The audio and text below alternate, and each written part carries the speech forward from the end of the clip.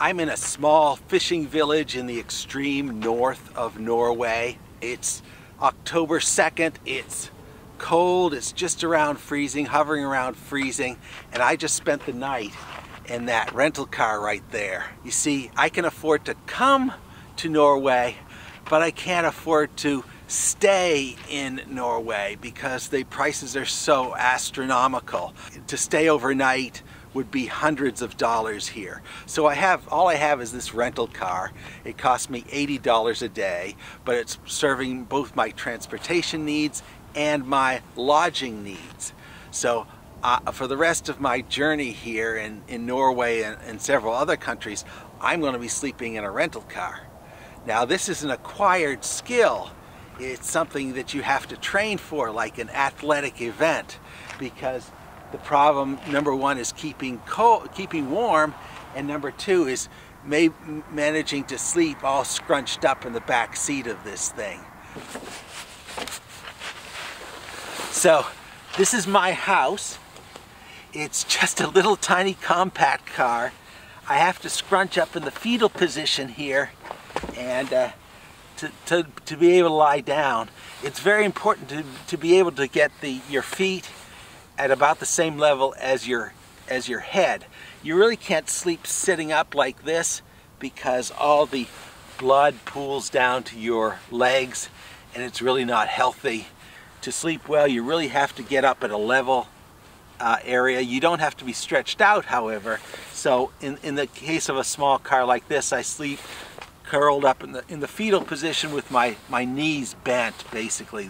If you can bend your knees and sleep with your knees bent, then you can sleep in a car of any size here.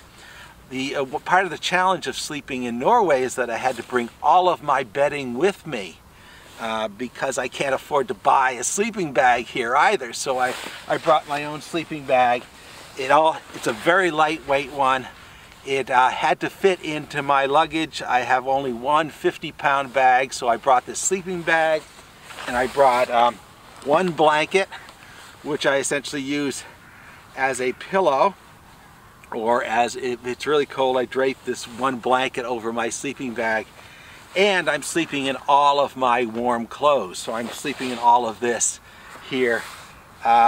So all of that together, the sleeping bag, the blanket, and my several layers of warm clothes are just enough for me to survive in zero temperature here at the freezing level. If it goes much below freezing, it's not quite enough. It's good to have a small car because my body heat warms up the car. Now, one thing you might not have known without practicing this is that you can sleep with the car's windows completely closed. There's actually enough air in the car to keep you alive all night without having to open the windows, and that's very important because with the windows closed, you're retaining more heat. Now, you couldn't do this in the summer. The problem is losing heat and you have to open the windows, but technically just for air, the air that's in this car was enough to keep me alive. And if you do run out of air, you know, you're going to gasp for air. It's not something that's going to sneak up on you. It's not like carbon monoxide poisoning. If you run out of air in here, well, you're going to know about it and you'll end up opening a window. But the air, even in a small car like this, is sufficient to sustain me overnight. So actually, the smaller the car, the better, because you have a more confined space and your body heat goes further. If you have a much bigger car, that means a colder car. So a small car is good. Now, you may say, I can't do this, I can't possibly sleep like this. Well, you can. It's just like training for any other athletic event. The first time you do it, it's going to be very painful, but with time you learn how to you learn how to work your body in such a way that you can get a good night's sleep. And last night I got a pretty good night's sleep. It wasn't great, but I shifted around a bit and I managed to get a good 7 or 8 hours of sleep. When I wake up in the morning, I jump into the driver's seat and I start driving immediately to crank up the heat and get everything working. And so that's just about all you have to know. Oh, I have a pee bottle.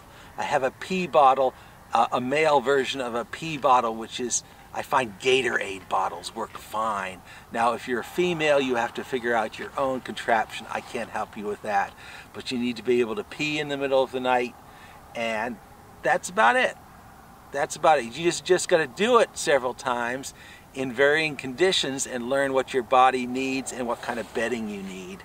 And you've saved a lot of money. Yes, I'm coming to Norway without having to pay Norwegian prices.